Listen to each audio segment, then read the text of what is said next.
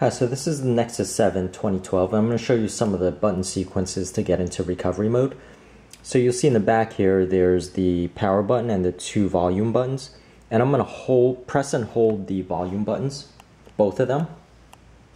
So I'm going to press and hold both of them, and I'm going to now press and hold the power button also. And I press and hold basically all three simultaneously. And goes into this screen, which is called the Bootloader Screen. Now you'll see there's actually two arrow up and arrow down icons here, and I'm going to use the volume up and volume down to scroll. So I'm going to scroll to the recovery, and now the power button acts as a selection button, and I'm going to push that once,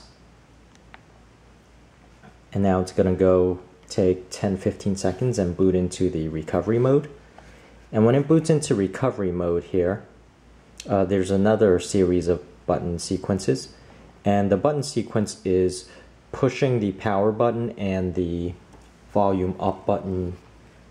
So I'm going to push the power button here, and then I'm going to push the volume up button, and I'm going to release. And this is the commands for the recovery mode. And again, you're going to use the volume up and volume down buttons here to scroll. And the most common is to wipe out the partition cache, or the cache partition. Let me get focus here. So once you choose your choice, again, you're going to use the power button to do the selection.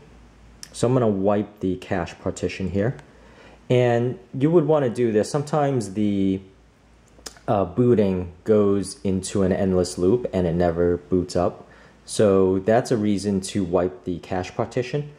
Another thing, if you're really become desperate, is to just wipe the data and do a factory reset. And then there's the choice to boot into basically the initial screen there, which is the bootloader, and power down.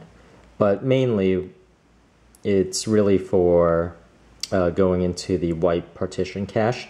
There's also a choice here where if you want to do an update and not wait for the what is called the OTA update, you could use this choice here. But in general, this is mainly for the wipe cache partition, and this is one of the more useful buttons, simply because at some point during your booting of your life of your Nexus, you might need to do this because it might boot into an endless loop, either during the updates when it downloaded something and it sort of is in a bad state or something like that. Alright, hope this helps, and thank you for watching.